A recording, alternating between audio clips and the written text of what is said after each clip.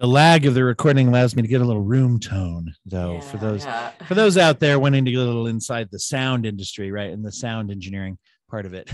You get a little room tone first, guys. You can use that to edit out the background noise with the noise reduction setting on most of your DAWs, which stands for a digital audio something. Anyway, I almost got it. I just forgot what the W stood for. Oh, Sharon, this is exciting. We had to hit record because we were starting to broach into our subject. We got so excited. Mm-hmm. So many things, all the things. Oh, it's been a little while. And, we're here. Obviously, we're going to talk about She-Hulk. And it's been a little while since you and I have talked. How have you been? Yeah. Well, it's been wacky, and I mean, and it's going to be funny. I think it's one of those almost like the summer break is coming to an end, because now there's all these things. So like we'll talk about Black Panther in less than 2 weeks, right? Exactly. Yeah, it's coming up. But no, it's been interesting. I was, and the part of the reason why we even had some issues connecting is I was speaking at a tech conference in Toronto, and that was nice because it was one of those yay peopling events. And then it was also one of those things because it was so many folks from the different aspects of tech industry, cybersecurity, this kind of stuff. Let's just say that the conference hall was filled with, I would say, consistently a higher than normal statistical average of neurodivergence. So they've done studies about that. They've done studies in the tech industry about that, actually. Yeah. Oh, this is it. And it was interesting because using the superhero model that I do, which again, I will admit, like some of them, the gentleman that introduced me from Orion, like basically said, as he was introducing me, I think this is the first time I've ever said the word superheroes on stage. And it was like, don't worry, first time for everything, Dave. It's okay. And it was wonderful. There was a great response. There was a lot of aha moments. And now I'm following up with some folks from, across the country on doing more work with them. But there were a lot of oh my God, I work an entire community of Reed Richards. We're all Reed Richards. We are all someone. So it was wonderful to be out there preaching the geek girl gospel of mental health and neurodivergence, and then came back, played catch up on some other stuff here, and then headed straight into our local con and did a couple of panels there. And for that one, I did cosplay. Because I had to bounce between a Ghostbusters outfit and whatever. I did Carol Danvers, but like Carol Danvers, baseball hat, 9-inch nail, shirt, leather jacket, and the wig. Oh, so there you go. To prevent having wig hair, did like I call her Captain Holtzman. So it was the left the Carol wig, shades, and baseball cap on, but then put my flight suit on. Nice. And had an awesome picture with a local Bucky. So that just made my day. Oh, that's really cool. A really awesome variant too, and a really awesome Loki variant. So it was like all the nerding. So that's awesome. I have always, I love to go to those things to witness a lot of cosplay. I am just not as good. Even at Halloween, I'm not as good at costumes picking and doing and all that stuff. So yeah, I'm always very admirable. And I'm like, gee, I should learn how to do that. That'd be cool. So no, my mom, like basically teaching me to sew at an early age, and then getting into things like Rocky Horror and stuff like that. Like any opportunity for cosplay is, has always been there. And, my kids fell down that rabbit hole. And frankly, I created monsters in the sense that it was their level, their game was always right up there. So, but when your kid ends up going to grade 1 as Wolverine, and you're having to make sure that his little yellow suit, the claws are like not dangerous, but then to watch your granddaughter wear it to daycare later is like awesome. So I still have to do like a Wolvie X-23 like mashup for them, but not just like, not the street clothes version, like running through the woods kind of thing. It's I want to do full on, like we're going to go old school. Get the yellow, like that, crack open the Lycra, and then have my son complain about, pins and where I'm sticking. So yay, morph suits. Morph suits have brought his sewing associated trauma levels down. Yeah. Well, it's funny. We'll probably mention Wolverine just briefly in this as we're talking about She-Hulk. But and I'll just throw it out there, is there was the Easter egg that Wolverine is now maybe part somewhere of the MCU kicking around. It was just a news article on the side of her looking on the internet that said man in bar fight has claws or something. Yeah. And it's like, well, that's got it. I mean, everyone knows. So the question is that a one-off, or is that going to be referenced? And it sure seems like it. It's one of those things that's probably going to be referenced. I'm hoping the fact that she asked the question, to Kevin was, what was the sort of the confirmation. When are the estimate coming in? I love the little thumbs up to the camera, like, yeah, guys, we're all in this together. Yeah. We're all asking. This is the $64,000 question. It's not just you. So. Well, and so, I titled this, or I believe I'm going to title this episode like the terrorism of toxicity, or something to do with toxicity, because this is fascinating to me, because above all, one of the things I've heard a lot of people say is this is the MCU's like sitcom, or some people have called it the superhero Ally McBeal or whatever. And I think that sometimes when people are saying that, they're acting like, oh, it's this silly little show. But the really interesting thing is they take on a lot of issues with femininity, masculinity, toxic masculinity. And as we're going to get into today, as much as people like to label things, toxic masculinity, blah. Most of those people probably haven't made it to this podcast once they read the title. Don't know. However, they self-selected themselves out. Yay. But, and I have met people who are somewhere in the middles, who are kind of like a guy maybe and even I met women before who were like, well, what about, strong males? And I say that in a little mocking tone. Sorry about that.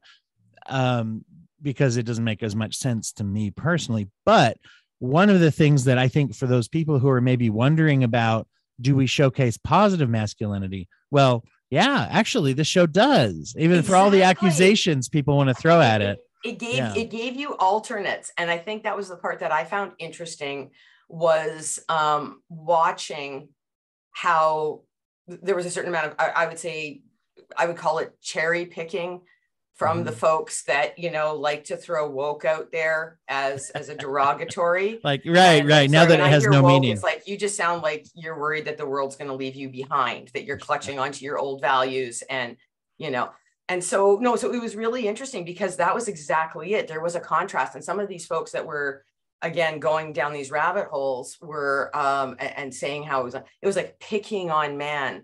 And it was just, and even that, like you say, the use of the kinds of phrasing around, it's a sitcom, and kind of like writing it off. Like that was the other part too, is like, it was used dismissively, as opposed to, no, like if you know anything about She-Hulk, I mean, good Lord, all it takes is like, even just if you know nothing else, go to the Wikipedia page, for God's sake. Like that in and of itself will give you like the quickie thing where it's this was satire, and it was satirizing comics. It was satirizing. And so, so many different things. It was making the social commentary, and that's where the fourth wall stuff came in. And again, fourth wall that predates Deadpool. Can we just put that out there once and for all? If you love that Deadpool does it, do not complain that She-Hulk is doing it, because she did it first. Okay. Just get over yourself. Yeah. Let's just go to some basic historical facts. But yeah, there's that weird dismissive thing. And it was really funny, because I mean, put it this way, my greatest frustration with the show, honestly, was the fact that the episodes were so short. The fact that there was clearly the issue of like, Marvel and what they do to their visual effects subcontractors being played out. But the fact that got referenced within it was, again, very She-Hulk, and that was really it, was that there just, to me, there wasn't enough, and there wasn't enough fourth wall stuff, or they built up to it, and you really didn't get to what I would consider like the true fourth wall stuff until she comes through the screen later. and, you know, moves through. So the talking off to the side, I mean, it was good. And maybe you have to baby step it in. So for me, it was more just a case of, I wanted more. So if my only critique is that I wanted more and I wanted them to supersize it and do, you know, that was, you know, I don't consider that a bad thing, in the sense that they do have a lot of balls that they're juggling, how the MCU has grown and the number of different things now that they are on so many different platforms. It's the, okay, did this take a hit as a result? And I hate to say it, but I also wonder too, as much as they put it out there and they clearly fed into, this is the garbage that we've already put up with Captain America, with Ms. Marvel, what's happened, you know, in terms of how people have literally turned on Scarlet Witch, all these other kinds of things that they knew in a sense they were poking the bear. And so it was like, okay, let's just see what happens here. And maybe, you know, do a tester size. I'm going to, you know, and I'll put this out there right up front. I'm going to assume, so if anyone's listening, if you feel a little tickle or whatever, mostly I'm going to assume that we're not really talking, when we talk about the really toxic fans, you know, unless they're grudge listening, which I don't think I'm enough on the public, you know, radar for that. Enough on the radar. Yeah. So I don't think, I'm going to assume most of you listening out there are not that, just so you know, if you're listening and don't feel attacked, but for those that are kind of maybe in the middle where they, whatever you have feelings, I hope that, you know, sometimes you feel comfortable we don't know too. What we don't know. But yeah, that's exactly it. One of the things that is very fascinating is that She-Hulk and Deadpool, I think they're the only ones I know of off the top of my head in the Marvel universe, even before the MCU. They're the only characters that know they are in comic books. They know that they're in a story, right? Yeah. And it's interesting to see that kind of awareness. And I saw a really, really interesting post in some group I was in after the final episode where someone, I hadn't even read it yet. So it was I hadn't seen the episode yet, rather. And so when I read the comment, I was like, oh, look away. Luckily, it wasn't a spoiler, but it said, hey, did She-Hulk just out Deadpool? And I was like, all right, I got to see this. And then how many of us were faked out when it goes to the Marvel screen or the Netflix and home screen and everything before she comes out? I was like, what happened? The TV kicked off for some, dang it, you know, what's going on with this? Why am I getting my Marvel channels? But again, brilliant. And those little things. And even like you say, that little thing about Wolverine and the, you know, is this an aside? Is it a real thing? You know, man in bar, you know, with claws kind of thing. And I think that's the other part that a lot of people, again, if you weren't familiar with it, it was one of those things, again, I'm going to go down my weird academic path here, but it was intertextual and very postmodern. So it was very intertextual, postmodern in the day, like back in the 80s when it came out. And then the fact too, that she was like the queen of the guest spots, because as much as there was these different iterations, it was a case of she never got, you know, her own stuff with the same kind of regularity and consistency as everyone else. So it was always about integrating her into a storyline. So to have a running storyline about whose show is this anyways, was interesting because again, she was the perennial guest. And then also too, even things like I guess it's the third episode, and it was, you know, and you're watching again, these folks, and this is where, like you're saying about, you know, who they are as far as toxicity. I think there's a lot of folks where, and it can even be well-intentioned folks where you don't realize what you've normalized in terms of broader societal toxicity or broader values or perceptions of within the MCU, for example. And then you say and do things and then go, oh, wait a minute. But it was it was the Megan Thee Stallion episode. And, you know, what's this with all the guest spots? This is just some sort of fangirl, blah, blah, blah, blah, blah. And then it was like, you know, I just like pulled out my, you know, issue 3 where it shows her and Spidey hanging upside down. And I think it's something like, you know, welcome to issue 3, like the obligatory celebrity, you know, cameo. I can't remember. I'm misquoting, you know, her cover line, but it was exactly that. And it's like, yeah, and they did that, you know, fine. It wasn't Spidey, but it was Megan Thee Stallion. Again, they brought it into the era. And what was really interesting too, is watching people make comments about well, I don't know if this is supposed to be feminist. Like, why is she twerking? And what's all that about? And then you saw a lot of misogynoir about Megan Thee Stallion in terms of like, here's a Black artist and she's twerking. And so it just went down, like it just triggered a whole bunch of other troll behaviors.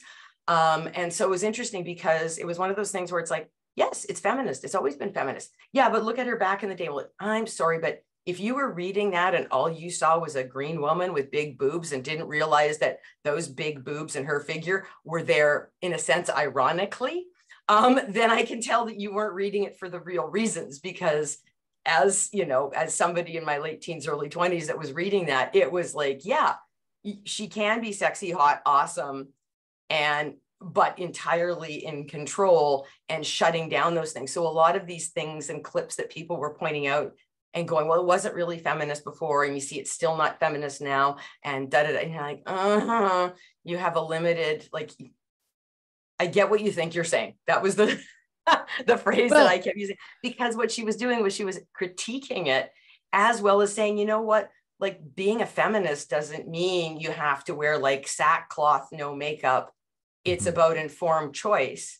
And it's about, are you participating in your own objectification, or are you taking something on in an empowering way? And that's a you thing. That's really interesting. And this tells me a little what you're going to answer, I think, but I wanted to get your perspective. Of course, not being a woman, I don't have that perspective. I can only listen and kind of try to learn and watch. And, there were a lot of things that I saw and I'm like, oh, that's interesting. That seems very empowering. What's more empowering for a fictional character than to be able to walk into the producer's office and say, hey, you have to listen to me. Right. So, but I wanted to get your feedback on that. And we can even go not just the show, but back to the comics. And it sounds like this is probably a yes, but do you find She-Hulk to be an empowering character as a woman?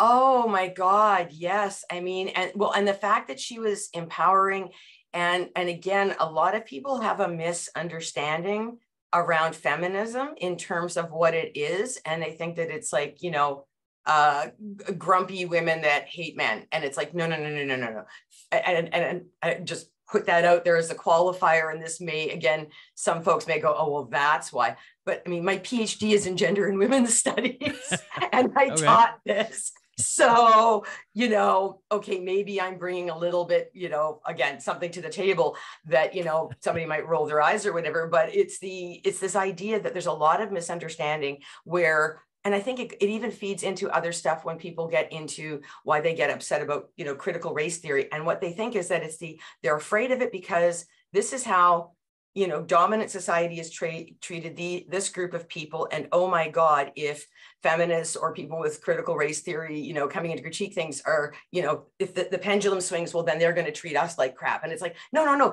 It's about, these are ways of looking at the world that says nobody gets treated like crap, and that there are actually downsides for folks. So feminism and what She-Hulk embodies literally is this idea that nobody really has to suffer, that toxic masculinity actually takes its toll, not just on women, but it takes its toll on men because it limits your emotional intelligence growth, etc. It embeds insecurities and other things that ultimately lead to traumatizing behavior, everything from, sports team hazing to other other really sort of toxic jock related or other behaviors that pit men against men. But it's men on, where are you in the food chain? So in other words, if you are a male that is, not of the same socioeconomic and,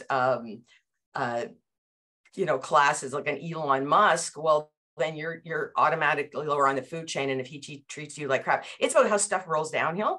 And so feminism is about, if you're going to work on equity, start with the 51% of the population that in some way, shape, or form is on the short end of the stick, obviously some more than others. So you recognize your privilege. But if you tackle that 51%, then you can actually solve a lot of the other problems along the way. Mm-hmm. So it's not about, it's about actually making things better for for men too, but it's that idea that you have to check your privilege and check and see where you could, again, where men are participating in their own oppression. So, and then women buy into it as well. So there were a lot of folks for whom some people go, well, the fact that she's partially dressed or the fact that she's twerking, that's inherently, objectifying and sexist. And you're like, that's a social value. Some people feel empowered with less clothes on, and some people feel empowered with more. Like do I want to wear a bikini or a hijab? If I'm wearing it for my own business and not because somebody's making me do it to keep me in my place, I'm wearing it for me. And therefore, that's empowering. It's interesting as you say that. It reminds me of the scenes in Miss Marvel where her friend asks her at one point, do you mind? Is it bother you that I wear the hijab? And, there's a reference to that. And you can see her when she's trying on her costume and thinking of her mother's concerns. She kind of ties that scarf around her waist. It's a little tight fitting. It's not quite her style. She's making that choice from her, and it's from her cultural experience. Right. And it is presented in a very interesting way to where I feel like they're not making fun of her choosing the more modest approach, whereas they're also not making fun of She-Hulk for taking like, hey, look at me in this dress, kind of feeling. Yeah. Right. Yeah. Well, and there was a whole thing around Jen and clothing because of the fact, I still remember, Bruce with the, who's your best friend? What's your best friend? Like, spandex, lycra, like this is, as a guy that's woken up, with my pants stretched out and basically naked as a result, you're going to embrace you're going to want stretchy fabric in those boxy suits and people commenting on her clothing. And it's like, she's like, I'm trying to be functional, because if I need to Hulk out, this suit needs to have enough bulk and enough stretch that I can wear it both as Jen and as She-Hulk. And then again, it gave you the social commentary on how women are judged by their clothing, coupled with then it also gave you the plot point to take you to the designer and other things. And I love that the fact that they used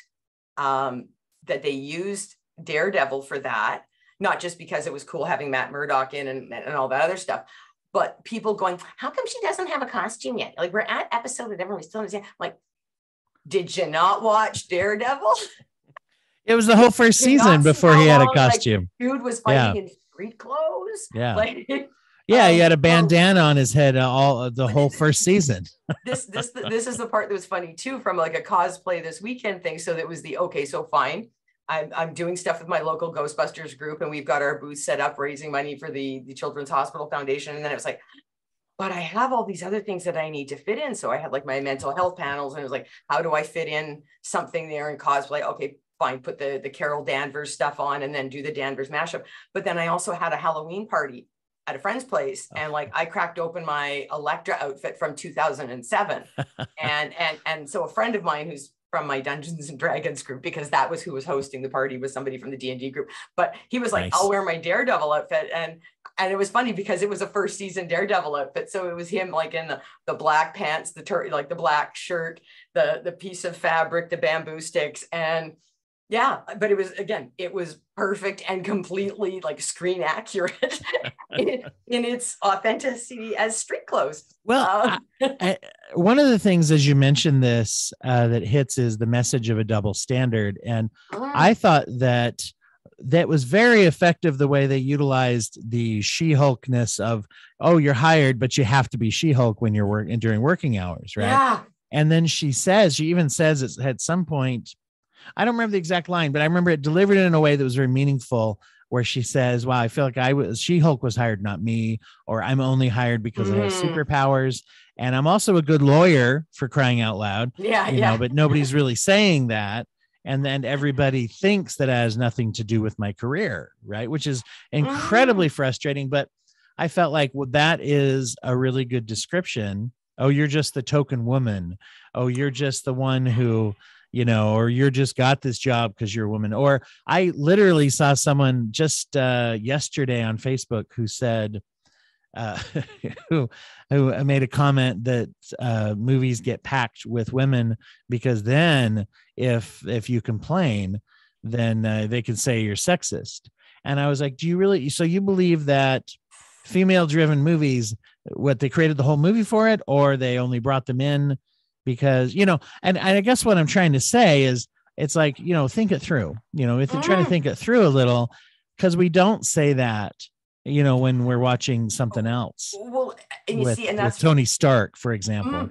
And that was the other part that was interesting too, because that was exactly the kind of stuff that I was seeing coming up in some of the Marvel fan groups that I'm in, where it's this weird thing where there's this they're just trying to broaden the tent and bring everybody in as this big money making thing. They want to have as many new people in, and as a result they're watering down the franchise. And again, it's the if you like Daredevil, then hold on, She-Hulk was there first. Just because they introduced had film content of Daredevil, of Deadpool first, doesn't mean that it wasn't there. And again, that's the other part. So it's this, yes, they're broadening things out. Yes, it is going to open stuff up, but it's not like they manufactured this character last week based on is whatever, always, and then inserted it in going, we need women. It's like these characters have been around. The most recent, and newly created, and it's still got what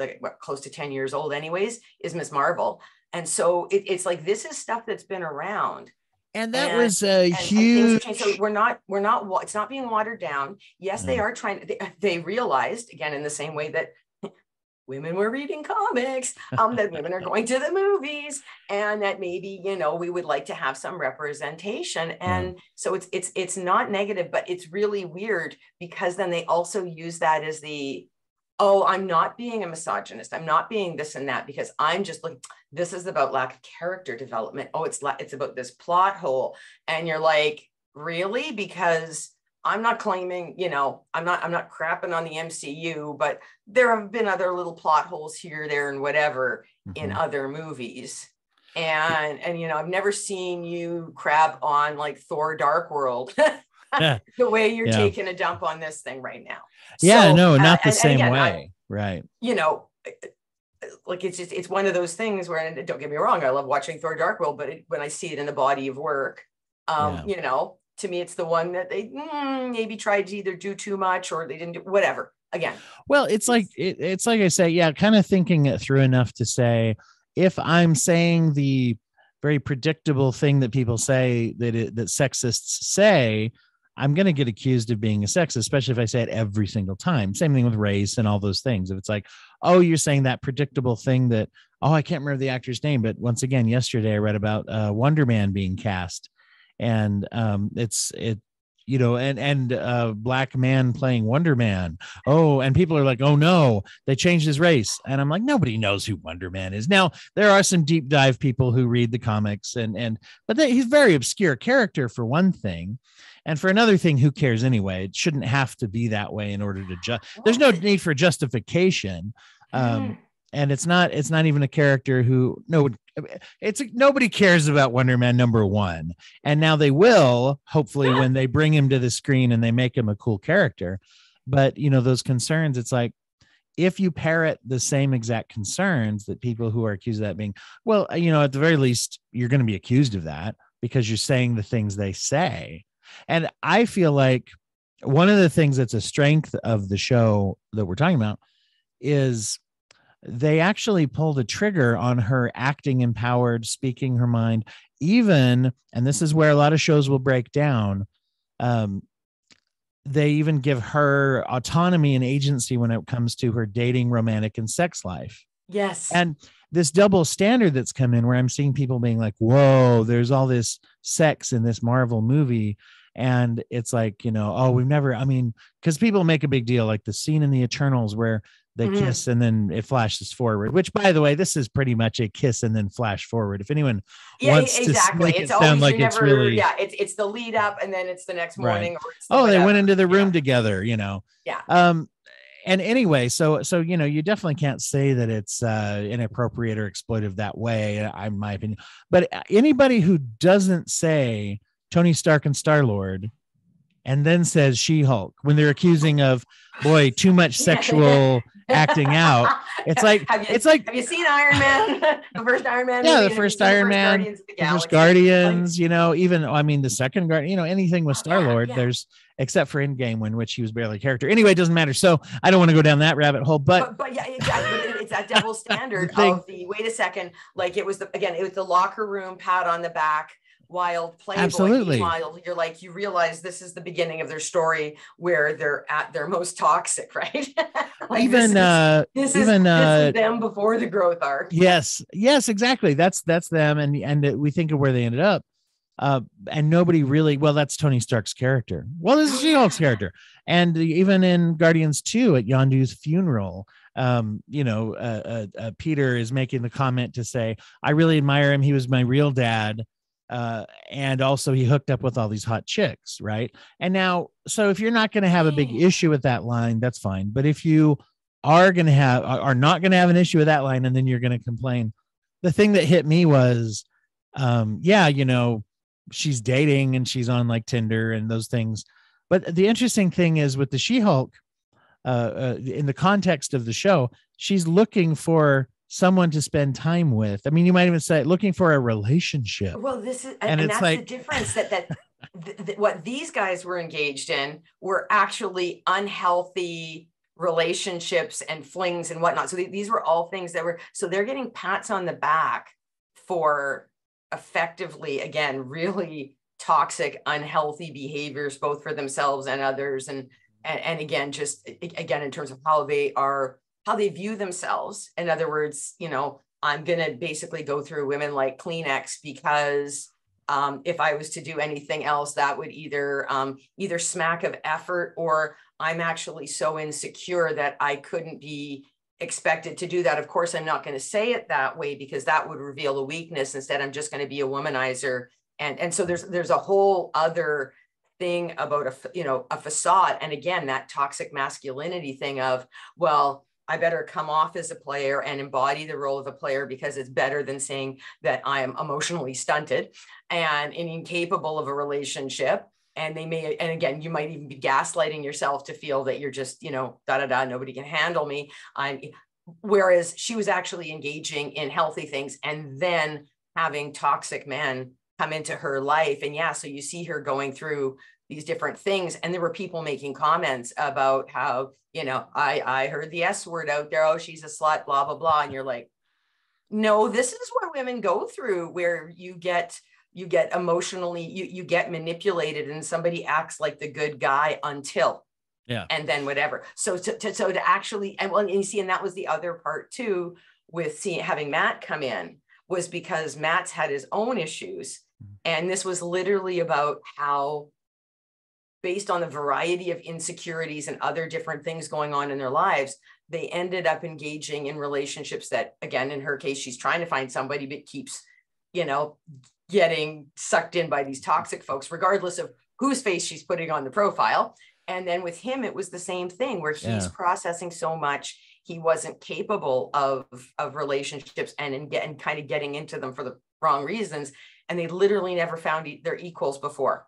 Yeah. And then there they were in the courtroom and they literally, sparks flew on a number of levels and they found their equals. And then later when it's her client, and that whole thing, again, they find their themselves as equals on another front. So the two of them together, like, make so much sense. And the fact that they had him doing the walk of shame and then showing up to the barbecue was just, carrying his shoes. I love that.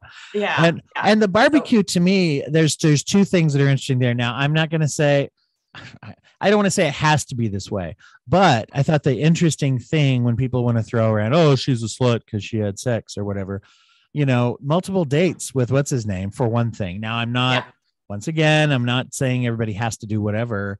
And then once again, was that there was a genuine, we enjoy each other with Matt Murdock, and he comes to the barbecue meaning, let's see what happens. There's some kind of, let's see what happens, enjoying each other. Certainly not just a sexual contact, right? It's something where, you can see this like kind of match between them. the other thing, which I thought was a strength that existed also in Captain Marvel, and existed in this, at least through those interactions with Daredevil, and the same with Carol Danvers and Nick Fury, is I never got a whiff of either of them feeling insecure or less than the other person. And, so for, and with Daredevil and She-Hulk, there's a little back and forth of like, all right, I'm going to do my famous hallway fight with these dudes. And she's like, nah, I just smashed him. Because I'm a Hulk. So you got a Hulk with you, dude. But then his reaction is just kind of like, there's a frustration, but there's a teasing factor to it. And he's not like, I've been at this a little bit longer, but it's not condescending. It's more just like, I get your enthusiasm. I've been there. Let's just see how it all plays out. And then you see how it plays out. It's, it is a little from column A, a little from column B. Like, she saved him, what was it, 40 minutes or something? Yeah. At the same time, the realtor's going to have a hard time putting that building back on the market. They didn't charge her for any of that, but yet we'll see if there's a season 2. And if they do, I think that even the fact that Charlie Cox, playing Matt Murdock, doing the, like you say, the traditional walk of shame, carrying his shoes, that is traditionally a shot on a female character who always is the one leaving the scene, and everyone's like, oh, and for him to do that past that woman. Now, he didn't show any sign of shame. But but it was just the idea that like, here it is. It is full Daredevil. Walk down the street in my costume, and right. My shoes might not be comfortable, but damn, I'm putting the mask on so that nobody knows who I am. Right. And the fact that then Nikki points it out, like there's some guy, and so it's not just the once-off shot. There's like the reminder, like it's called out for what it is, just in case anybody's wondering. But yeah, exactly. It's not the woman leaving the guy's place. So they flipped a lot of those things on their head. Yeah. And it was great. And the fact that he was, he did that and there was like no harm, no foul. It wasn't like he never saw her again or whatever else. Like I think there were so many things that were done maturely here, but again, it's this, oh, well, it's a comedy, and oh, well, it's this, and oh, well, it's that. And so there's still these things that get labeled and the labels taken with a certain value. Like, I love the fact that it was, clearly labeled as a comedy. And a lot of was, I think they call it like a courtroom or a lawyer drama type, whatever. And again, the Ally McBeal references, because again, those things were there's this weird thing where it's like, apparently on one level, you can't make social commentary in these particular forums. And yet we know that how much good social commentary comes out of everything from a stand-up routine, a Simpsons episode, something like comedy is often used as the vehicle because it allows somebody to make the poke and do the thing where you're not like, again, where you can laugh about it and do the, oh, aha. I mean, good Lord, George Carlin as somebody from back in the day that I think of in my childhood, that, the amount of social commentary that he made. Unabashed and unapologetic and not even hidden. I think if people want to say comedy does not do that, then one of the problems is they're trying to have it. Well, also, and also they're trying to have it both ways, because most of the people who are going to endorse that are also going to say it's a comedian's job to disrupt the system if the comedian is making jokes that are in the vein that they enjoy. Yeah. If they're busting on trans people or they're, doing those things, then people are quick to say, well, they're comedians, they're supposed to shake it up. And then it's like, well, this comedy needs to stop preaching to me. It's like, well, dude, and I say dude in a meaningful way. Anyway, but one of the things that, let's get into this now, since we're talking about Matt Murdock, and I think he'd be on this list. There are, as I said, there are some strong male characters, and you know how you and I are always hashtagging not all men. No, just kidding. That's usually thought of as a rather toxic hashtag. Oh God, yeah. Toxic hashtag might be redundant now for Twitter. Whoa, we'll see. That's ripped from the headlines. But they have these examples of good male characters. They're not, and they don't have to be perfect to be non-toxic. I mean, for example, and in some cases, it's the wake up call to the fact that they may be carrying some toxicity. Like that's actually where it's not just about being Mr. Rogers, Steve, or like, neighborhood sweater guy. Either one. They were usually seen together most of the time. Yeah, exactly. Well, I still love, I don't know if you've seen the meme about, again, in terms of multiverses and timelines, where that's exactly what he did, was he went back and, it's not just about him and Peggy, or is that really Peggy? Does older Fred Rogers kind of look like older Steve Rogers? Yeah. So, but seeing, like, I mean, even seeing like Pug was a good example. And again, excellent Pug wasn't example. perfect. Yeah. But the fact that, you saw that there was progress, because when he's got to go in there with the earpiece and like be prompted by Nikki to say the right things, because, the invitation said, bro, oh crap, I got to send a guy. And it was one of those things where he's like, hey, I don't know how to be a dick. Yeah. Well, and the best exchange as part of that was when she's telling him, now make sure whenever you mention women, you say the word female. And he just, his visceral revulsion when he was just like, oh, please don't make me do this. And she's like, no. And also the fact that he was standing up for, different causes of their own. And he's able to identify with that one partner. I don't remember his name, from the DA's office, that was like totally just a jerk. Yeah. And he's like, I don't have any use for that guy or for really any of these guys. I'm not threatened by the strong women in my life. I'm not needing to compensate. Yeah. And, even this goes in the line of the non-perfect thing. Even cousin Larry, who was her dad.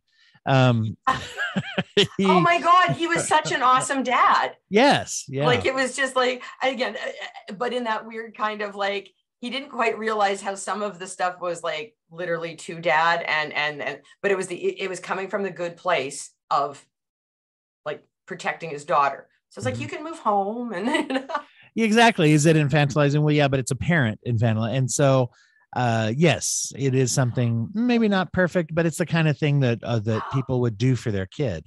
He was awesome. And I think another good example of that sort of that good man thing came right in the very first episode with Bruce. And that whole thing where, it's so I got to teach you how to help. And of course he's got the binder. Oh my God. And he's got it all mapped out. And then the idea about the controlling the anger and all these kinds of things. And it's like, she's like, no, I do this already. And again, a lot of folks, God, that was like the first thing that triggered stuff. Oh, so she just thinks she's a better Hulk. And she's rattling off all these things. And then they started dragging in stuff that's never been addressed in the MCU in terms of his own origin and his family and trauma and whatnot. And that's the same as the fact that she deals with this. And it's like, oh, and I love, you don't understand the notion of microaggressions and complex PTSD and all these other things. So you're trying to play the pain Olympics right now, as opposed to, this is the aha moment where I swear every woman at some point went, yep, that's just a Tuesday. You know what hit me about that was very interesting was, I felt like in the previews, I didn't love the previews for this show, to be honest. No, especially the first ones. They didn't do enough, or I don't know what they were using, or extra footage, something. Well, yeah, and to me, all it looked like was her in a dress, and people saying, "Hey, look at that ass," or whatever, and it was like, okay, I don't know about that. And that aspect of She-Hulk was like, if that's the only thing they're doing. But the interesting thing about that bit where she says, "I'm used to controlling emotion. I'm a woman." In the trailer, hit me as a joke, like she was saying, like, women would be crazy. Mm-hmm. That's what I thought. But when I see it in the context of the episode, I was like, that's a fascinating thing. And probably one of those things that, like you said, women are like, yep, thank you. And men are probably like, oh, I mean, maybe I knew that. Maybe I didn't know that. But it's an interesting way. And this is one of the things I think comedy also allows us, because our guard is down, we're relaxed, we're laughing, and we can listen. This was my big argument with people about Jojo Rabbit, by the way. People were like, oh, you shouldn't make fun of Nazis. It's like, well, I mean, yeah, make fun of Nazis, but again, when the don't Jews make it lighthearted and it's making the joke about it, that's like, right. That's different. Like, that's different, right? And people forget useful. That Jakey also has Cohen in his last name, and so he's coming at it from like he chooses to use one last name rather than the other, but he's a Cohen as well. So like if he's making that joke, that's a little different because it's actually coming from that insightful place. and again, the absurdity. And so this was exactly it, was that what she did was, and again, goes to this, like, Bruce is not toxic, but he's also a man that can grow. And here I'm trying to help my cousin, and oh God, she's just pointed out that I'm mansplaining. Right. And that's uncomfortable. That's right? not my, and that's, I think, the other part, that it wasn't tearing down Bruce. It wasn't picking on Bruce. It was that thing where it's like, as with all allies in any way, shape, or form, that room for growth and recognizing. So yes, he's the superhero. Yes, he's got this experience, but he's also a guy. So when his cousin becomes a Hulk too, for all the lived experience he's gotten, that he doesn't have the lived experience of being a woman. So therefore, he doesn't know what other stuff she's carrying around. And that, in a sense, makes her already, have to do that, because you do have to do that. That's everything from, again, the various microaggressions that you can literally be dealing with from the moment you wake up, where suddenly you're again, everybody gets up and starts getting ready for school and work. You're supposed to remember where absolutely everything is. It's the mom, where did I leave this? Mom, like, why am I the memory bank and the inventory holder for everything in the house, especially when I wasn't the last person to touch and or see this? So I've got to do the extra things here, or I've got to do the preemptive stuff. Then it's the getting to work, and you get there and so-and-so makes this comment, or somebody makes a comment about, gee, your hair looks a little different, or a little whatever, or, are you tired? Or, some kind of weird comment about, what you're wearing, or again, these other weird little things that they're just sadly this normal part of your day. Or you're going to get coffee, and like the weirdo behind you, and you got to brush him off or say a thing, and in a sense, act passively or act politely, because it's I need to defuse and get out. Mm-hmm. Because if I do this other thing, and handle this, maybe, why didn't you just blah, blah, blah? The guy says, first of all, he's not going to say that to you. Second of all, even if he did, and you did that, well, then you're a guy standing up doing whatever. I'm suddenly the bitch, and I've just thrown gas on the fire. So so it was one of those things where, when you look at who Bruce Banner is and how otherwise emotionally intelligent he is, especially since having gone, and that's the other part too. He's always been emotionally intelligent, even when he was in his worst Hulk days. But it was the fact that, and what he didn't like was the fact that a switch flipped and he would lose all of that. So that was where the loss was that I'm devolving, and I don't like who this other guy is. And so that was his struggle, where she's like, no, I gotta do this two-step all the time. So in some respects, it reflects back to his earlier line where he says, I'm always angry. Mm-hmm. It was actually a nod. Oh, interesting. I didn't catch it. Yeah. First or second movie. And it was it was about I'm always angry. Well, she's like, I'm always on. So as a woman, that was brilliant, but it did that thing where you're like, he's the nice guy. And it was the same thing with Abomination too. In terms of nice guys, honestly, Abomination, you find out in some respects is a nice guy. Wong, there's a whole other, absolutely. We need Wongers with his own show. And you know what happened? And Emil, I think, Abomination, he's he's an interesting case. Before going to him, I wanted to mention, though, I think the best example of non-toxic positive masculinity, which is the therapy group. And you've got all these B and C, probably C and D level, actually, Marvel villains who are having this changing experience. And one of the things there is first of all, they did what Bruce learned to do, which is they listened. Right. It's you can say all the things and Bruce is trying to help, but he didn't listen. And so they offer this listening, and you even have very interesting, even though they bury it in a joke, someone's like, yeah, let's go kill him. And it's they're all super villains. Right. So no big deal. Let's just find him and kill him. And then one of them, I can't even remember which one, chimes in to say, hey guys, can we offer her something more than just violence? We'd love to kill him. And isn't that just a male reaction? Someone hurt you, you tell me his name, where does he live? And it's like, oh, well, actually I just need somebody to like listen and comfort me. And I'm a whole human being, adult in my own right. And by the way, I'm a Hulk. If he needs killing, no, she didn't say that, but if she's up to the task. You don't need to defend me. I can physically do whatever needs to be done. Exactly. Right. But then to have one of them point out, hey guys, this is well-intentioned, but it's off the mark. And to me, it won't do any of us any good. It's the stepping back. Well, and that was the whole other part too. The fact that he came to this, and at first you see it being played in a jokey kind of way. And like, especially the fact that it's the over the top. He's got all these, again, and it plays into the whole his hippie harem or whatever. Yeah. And the whatever. So there's definitely, it is sort of poking fun at a certain thing, but at the same time, like this is the first group of people in some respects that, again, despite the chaos that gets introduced into her life, it's like, oh, here's the proverbial safe space. Like it's this little peer-led group. And that was the other part. So that you're like, okay, so there's this whole world of superheroes that, in a sense, yes, they've worked through it, but they don't sit down and have this kind of a conversation where, like you say, it's that C and D tier that find themselves, sitting in this place. And then the flip of it being the place where Todd has the event and Emil's just like, hey, you know what? I'm just trying to do speaking gigs to pay the bills, man. Like, I just got to do what I got to do. And I'm like, oh, you mean it's this?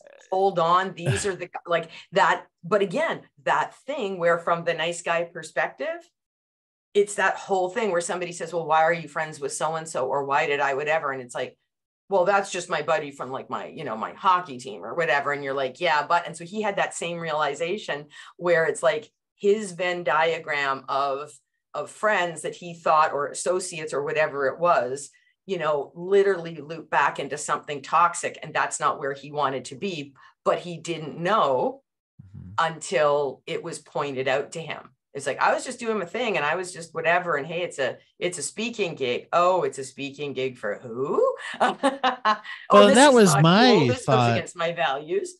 I wanted to know what you thought like about that character. Cause at first I was like, oh, he's the ringleader. And then it's like, what you were meant to think, I think. And then it's like, oh no, he's just speaking. And then it's like, yeah, but he's, as you put it, kind of by speaking, he's perpetuating the problem. Right. And again, he was coming at it a particular way. And I could say like one thing the pandemic did save me from was that I got booked into a gig that seemed a particular way and that who I would be speaking with and blah, blah, blah seemed fine. And then it was as the pandemic kicked in and some of these folks that I was going to be sharing the stage with were suddenly talking about 5G and, some other stuff. And you're like, oh, I get it. You believe in certain things related to neuroscience that we share values in, but then there's other parts of science that you kind of, self-select yourself out of. And I have a problem with that. So I kind of see it that same way where it was like he knew a certain amount about the gig, but not enough. And then exactly caught himself with the, oh my God, I'm actually perpetuating a thing that I don't believe in. And so again, how often do you walk into something? Oh, well, my friend so-and-so, my son had a funny thing happen where a buddy of his that they used to work together. And it was like, yeah, I got this email for this thing and there's going to be free pizza. And what they found out was they'd ended up at the local headquarters of a provincial political party, and that, there was pizza there, but they were supposed to be making phone calls on behalf of this political party to earn their pizza. And it was just like the awkward. I had an experience a while back. It was very interesting. And this is what I like to throw this out there because I know people and I've met people who, even some well-intentioned people that are like, well, what about like these men's groups, and some of them are like men's rights and be a strong man and be a king and all that kind of stuff. And I'm not going to say that I haven't been to all the groups in the world. Right. I will say, however, this is the example of what I've usually experienced as a man. When their guard is down, other men say things. Right. But I had an experience once. I found a group on Facebook that was all about male sexual abuse survivors. And so I decided I was very interested in that. And I was like, and particularly for this show, I reached out to the guy who was in charge of it. And I said, I'd love to talk to you and maybe even talk to you about being on this podcast, because this is a very underappreciated problem. It's not talked about enough. Men don't talk about it enough, especially in their own experiences, that kind of thing. Also very underreported because of shame and masculinity. Once again, and that's toxic what masculinity and patriarchy do, is they shame men for this stuff. And the interesting thing was, it was a great response at first, but then as we traded messages back and forth, it wasn't very long. It wasn't very many exchanges before he started talking about how this is perpetuated by women, and women are the ones who block us from being able to report. And, modern women and feminism and all this has been such a blight, and it's made it so, and all of a sudden he went there. And that's the problem, is when I've approached a lot of groups that say they focus on men's mental health or anything else about masculinity, some of them are really, I'm sure, once again, there's some, and I have some friends that are part of some groups that, but the interesting thing is the groups address toxic masculinity. They talk about being male. That's kind of, that could go in a healthy direction. If they're talking about women did this to us, and by the way, women suck. This is a result of feminism. And it's like, where did the anger have to come in if we're talking about, healing from abuse? Why does it have to be, why do we have to be angry at women also? And why does that have to rear its head within the first conversation that we had, which was, I was grateful, because then I didn't spend time recording, which I would not have selecting yourself out, I wouldn't have felt comfortable putting that out there, because I feel like also it's not true. I mean, I'm going to compare something really serious to something that, well, it's serious to those who work in the industry and those of us who are fans. But either way, if people want to say, oh, well, women abuse boys and men, it's like, that's never happened. But statistically speaking, the vast majority of abusers are men. We all know that. And then on the other hand, men are abused by other men than they are by women. Exactly. And the other thing, that this won't sound near as serious, is the same thing in the Marvel. You step into the Marvel comic superhero world, and I hear people say, they just repeat it. And it's an easy Google to prove wrong. They say it's all the wokeness is really destroying the comics industry. Nobody's buying comics anymore. And it's like, they have never sold more comics than they have. There was it was like a 20 industry's going down, and that Marvel's down to the last 2 pennies. Last year was, exactly. Last year, I read this recently, that last year there was a jump of like 20 or 25%, or it was 2 years ago. There was that. And then last year it was a jump of 50% on top of that, or something huge. Some kind of crazy, stupid number where it's like, again, nobody's sitting there, starving kind of thing in the Marvel head office. And that's the thing that I think people forget, is it's easy we focus on the toxicity of it all. But then also I like to look at the other side to say, when I see a toxic comment now on social media, I see a lot more people standing up against it than I ever used to. Right. And you mentioned, Miss Marvel 10 years ago, right? It's like a decade old of her lore and everything, but it was a phenomenal seller and became almost an instant classic comic work. As soon as the issues came out and they were bundled into the book that, they usually do. And even before then, people were appreciating it and saying, oh, this is huge. So it was filling a need. There was clearly an audience. And that's the part that I find funny, is when there are these kind of things where people will either cherry pick and misrepresent something because it goes against their perception of the fandom, because there's this weird fear of how the fandom might grow. And I think, like I said, the part that got me with a lot of these groups, and mentioned this to you before, which is why we had to press record, the part of this rabbit hole, was, you're in this fan group and they're talking about, and you're watching this stuff, and especially considering the fact that She-Hulk took this on. We've dealt with all of this stuff, and She-Hulk's going to do what she's always done. But we're also going to, in terms of that modernizing, in the same way we're bringing in Megan Thee Stallion for the 3rd episode, instead of it being Spidey for the 3rd issue, as your celebrity thing, and dealing with the social media stuff. So it did that stuff, and it called it out, and it called out the Tinder stuff and all these other, so it went and modernized that way. And then you watched basically the folks who were contributing to this stuff get triggered, and just like, it was like a textbook. And I know I'm this, but da da da da da, and you're, and it was this bizarre thing where you're like, dude, like, just stop now, because you've moved clearly from steps 1 through 4 like clockwork, and just different things where it was everything from the redirects, the whatever. And it was interesting because you would watch folks step up. And what was really nice was that it's one thing, and because you would have these comments, and if as a woman you stepped up and said something, you would just, the doubling down was ridiculous. A guy would say something, and unless there were other women to pick on, they might get attacked. Especially if this is somebody that, you know, 2 people have an ongoing whatever. But for the most part, they could say something and they would get ignored if there was a woman to pick on instead. And then women, and so you had women watching each other's back and making certain kinds of comments, but you did have more men stepping in. And then you just had a lot of times, as this was going further and further, where it was just like, you know, somebody's toxic post would go up, and it's like, you know, some guy going, really, could you just stop this? Mm-hmm. Or, gee, where's the admin, you know, is the admin not paying attention? Like, what's the deal? And even some folks that started like a parallel, they literally posted and said, really tired of the toxicity over here.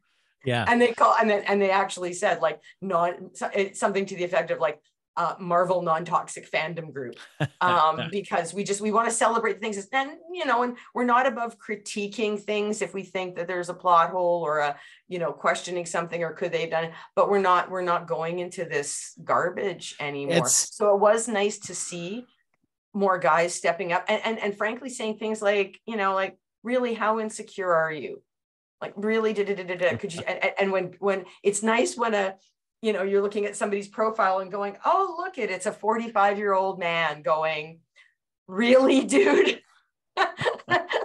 You're going to mansplain that you're going to mansplain feminism to a woman. Okay. You know, in the meantime, I had folks on that very same thread try to dox me and pull out how dare you make comments like this because you work in mental health, and then they're putting up my profile picture and putting up other things. And it was like, again, could you double down on the toxicity? So I think it was really bold for doing that and calling it out, because I think Marvel hasn't really been able to do that as an entity. So I think that was the other part that was interesting, was very much in that She-Hulk way of, I am aware that I am, you know, in this case, in a show, or I am in a comic, and this is the world that I operate in. And so therefore I can make this social commentary. I can say and do things that the other shows can't. And so they did that. They went there, but they not only went there on the toxic fans, they also went there on Kevin with like the whole, really, the CGI, really? Okay, so I have to do this off screen. Okay, so I need to be. What's the best way to handle this? Should I do it off screen? Because of the budget, and then asking the questions about the X-Men, whatever. So there was no issue around that, or even the fact that when you think about how She-Hulk's history is grounded in litigation issues, the fact that some of the first thing was like, people are like, well, what's the whole thing with Titania and da da da da, and you're like, do you not realize, like, if they're going to have a lawyer show, the idea of, first of all, a lawsuit around copyright as it relates to She-Hulk, but then the fact that Disney is known for being one of the most litigious entities regarding copyright, like, this is like, are you paying attention, or, you know, or is this over your head? Like, what, like, it's the no, like, this is all the stuff, like, and I'm just sad that I'm only getting 22 minutes of it. Yes. Yeah. It's a fascinating thing to look at, the way, once again, they're able to work things in, you know, when that's happening. And I always like to point out to people, this is a lesson I've had to learn as a white, straight, cis dude. I think I hit all the things that I am. But I'm so much more. No, but that's it. As that guy, that person who inhabits that space in life, I had to learn this. which is that, oops, hang on. I derailed my own train of thought.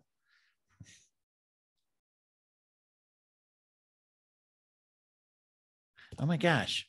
Hold on one second. No worries. Put that down. I looked down at my notes and it threw me off. Oh man, what was I going to say? I have done that more than once. Yeah. Yeah.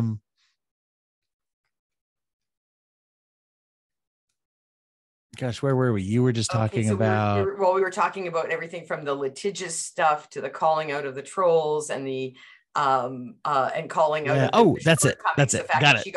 She got thrown under the bus on the CGI train. Yes. Okay. Sorry, mixed my metaphors there. My apologies. No. You're really good. Okay. So there. So one of the things that I've had to learn is when you see something depicted in fiction like this, whether it's racism or sexism, and especially if it is created by people or a creative team who understands what that is and comes from that perspective, there are times where it's tempting to say, well, this seems a little heavy-handed. And I heard people say that about not Pug. Here's the problem, by the way. Pug and the guy who was the toxic dude from the DA's office, the actors looked. Todd. Hey, nothing against anybody getting a check. I don't want to recast anybody, but they both look too much alike. I couldn't tell the difference between them sometimes. But when people were saying like, "Oh, that dude's way over the top," right? And the thing is, mostly men, I felt like said that, and not maliciously. Most of them. Mm-hmm. I'm talking people who are the woke libs of us or whatever, you know. But again, these are, again, like everything else.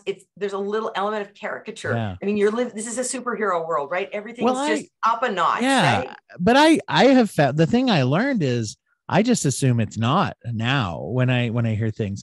And I read a book called The City We Became. It's a part of a trilogy. It's going to be part of a trilogy. The second one just came out this week. Anyway, by Nicole Jennings, I think. But it has a lot of stories about sexism and racism in it because all the characters are very diverse. It has to do with the soul of New York City and all this. And it's very, very good.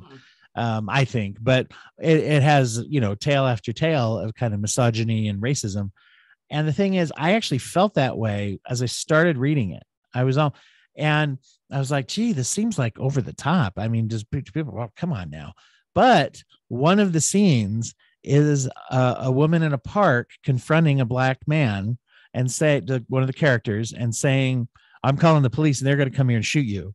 And then months later, that happened for real and was in the news, and when it happened, it was like, oh, because you hear that, I think as a person with some white privilege, you hear that and you think like, geez, but that was pretty, that woman seems pretty crazy. And it's like, yeah, well, if it's crazy, it's crazy IRL because it's happening. Yeah.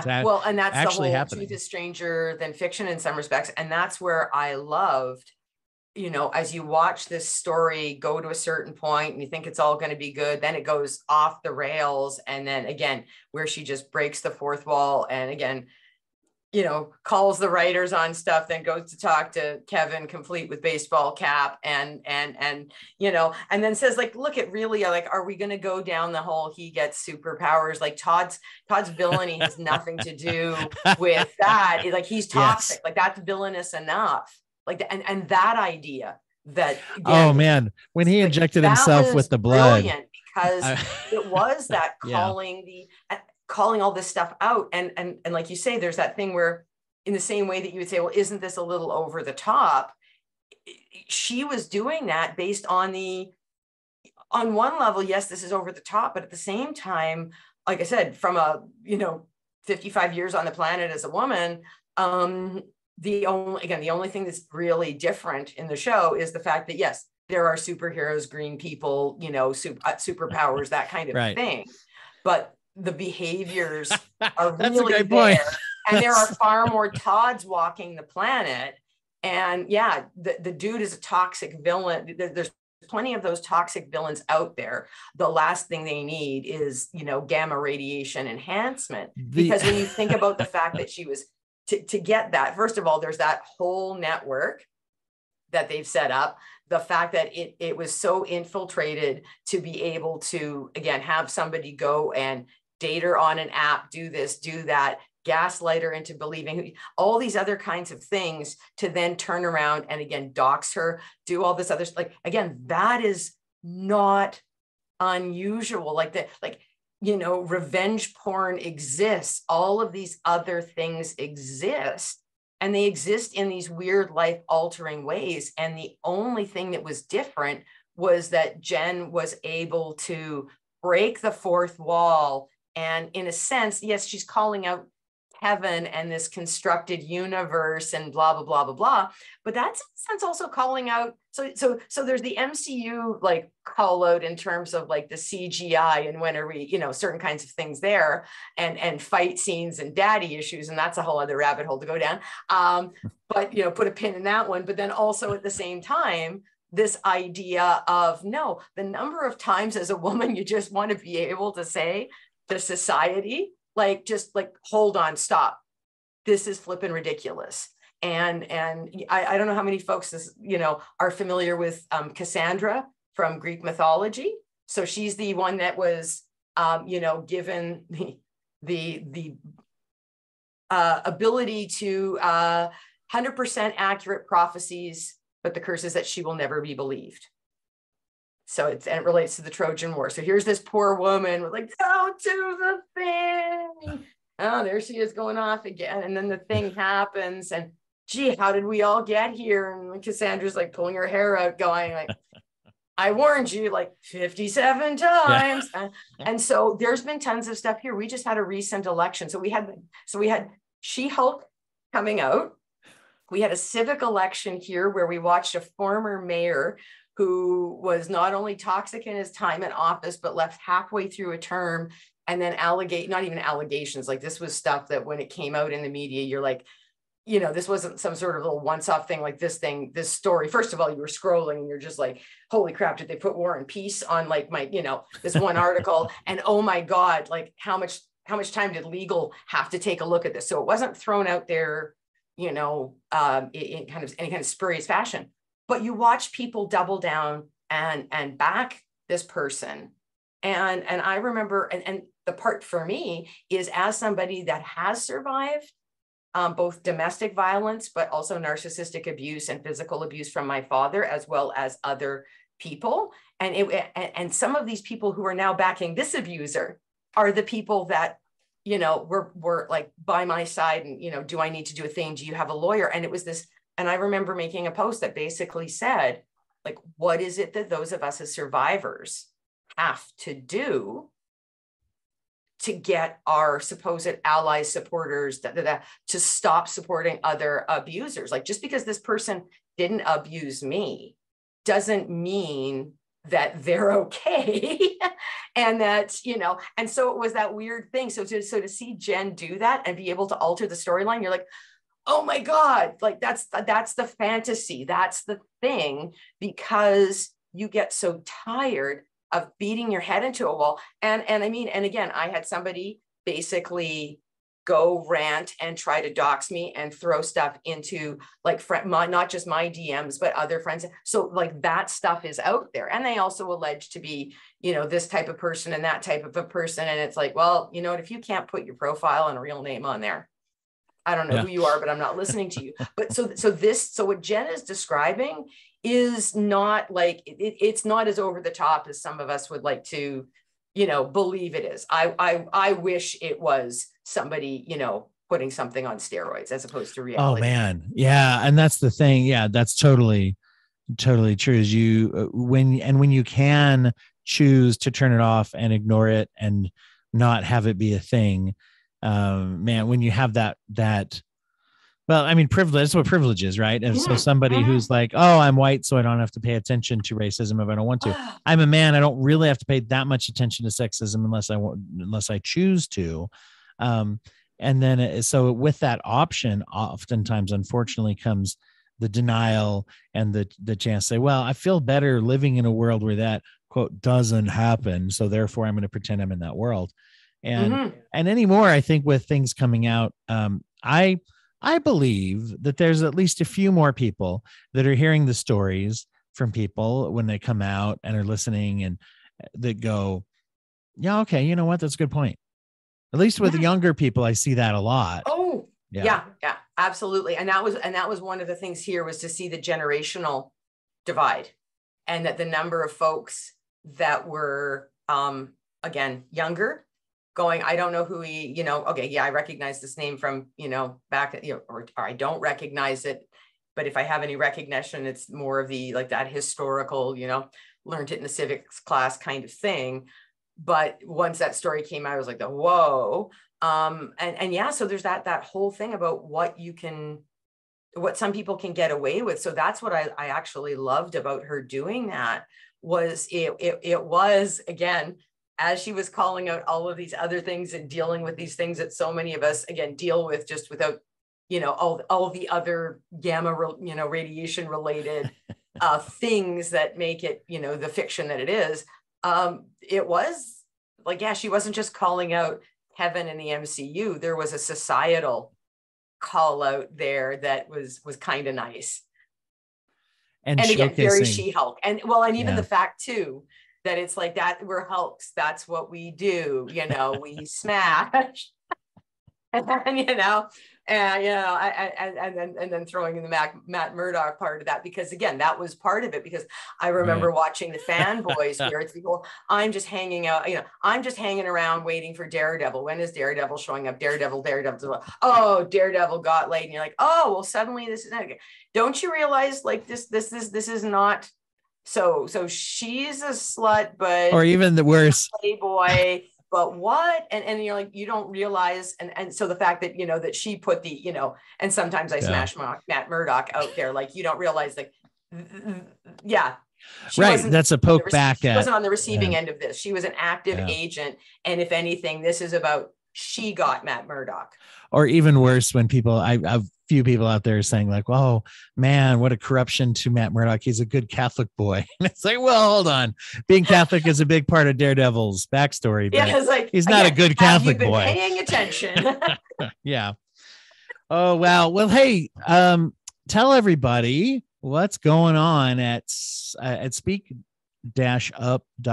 if I said your website right. Ooh, well, there's some overhauls going on. As you know, in my previous life, I used to be a university educator. So I am doing some wonderful work with 2 different groups of student interns. So I am hoping by mid-December to have the website relaunched and have some of the glitches that were happening in the back end of the membership site all sorted out. So it sure is a good looking website, though. What's that? I mean, as far as, like, every time I've looked at it, you're like, do you still have the landing page with the Iron Man chest light thing? I don't know if you still have that. Yeah, the arc reactor. Well, but yeah, the arc reactor. That was the word I was love the arc reactor, but it was on every page and it was slowing it down. So I've got some wonderful UI UX students doing that, and then they are in Ontario and Kenya. One of the students is actually, so this is all remote.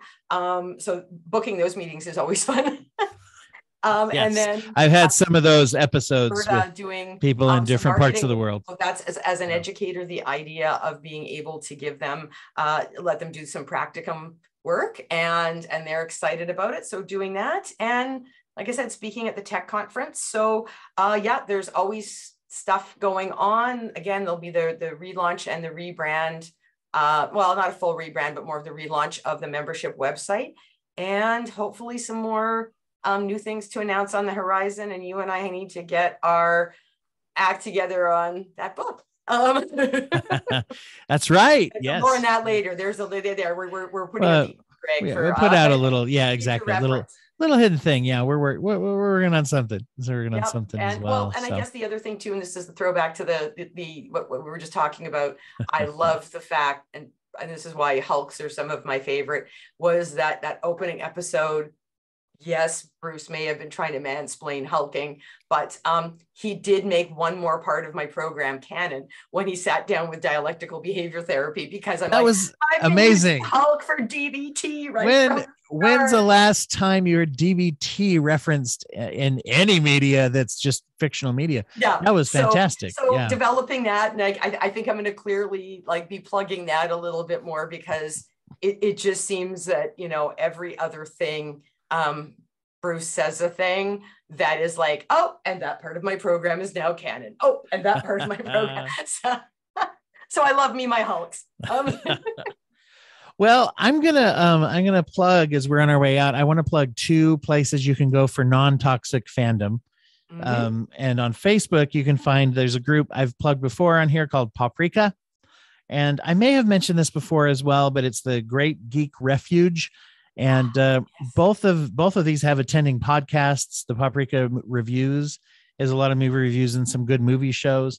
The Great Geek Refuge has a few different podcasts that you can find under that name. And they even have, one of the things they have is their theme song talks about being anti-gatekeeping and no toxicity. So they even have right up front, they hit you. And Mike Lunsford, who's one of the admins there, has put it out there that he's like, if I catch you using M, she, you, or the word, you know, if I catch you using that non-ironically on the page, you're just gone. That's a one offense thing. You are gone. Yeah. Yeah. There's no 3 strikes, you're out. This is don't let the door hit your butt. Right, exactly. This is 1 strike. And that's more about a don't dirty my door. Yeah.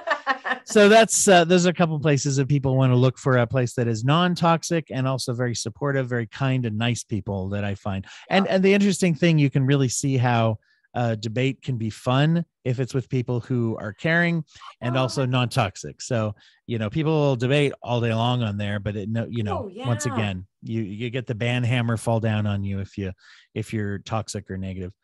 That's awesome. Thank you for resharing that, because I got to catch up on that.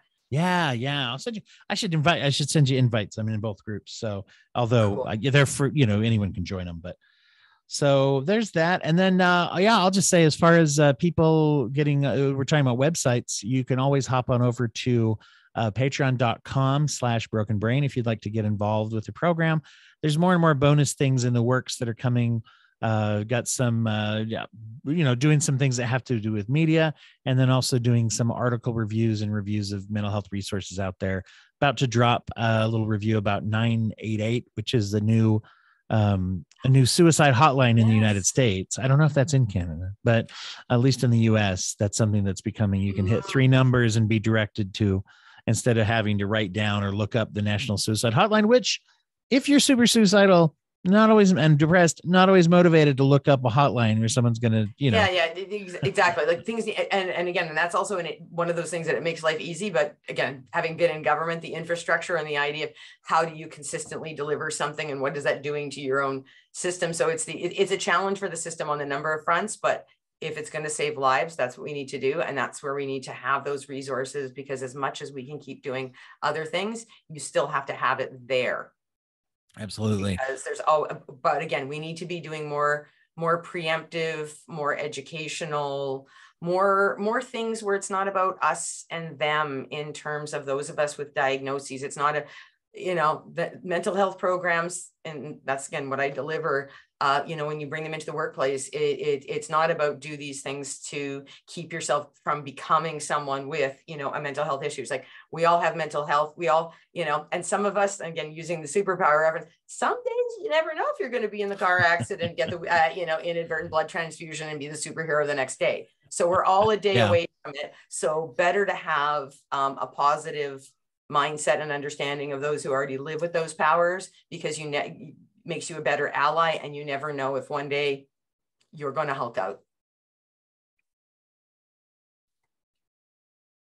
Excellent. I'm gonna, you know what? I'm gonna call it there. I think that's actually a good, awesome ending line. I don't need to be the one to lead us out, so I'll just, the little music will swell up there at the end on Sharon's point, which I think is cool. Let me hit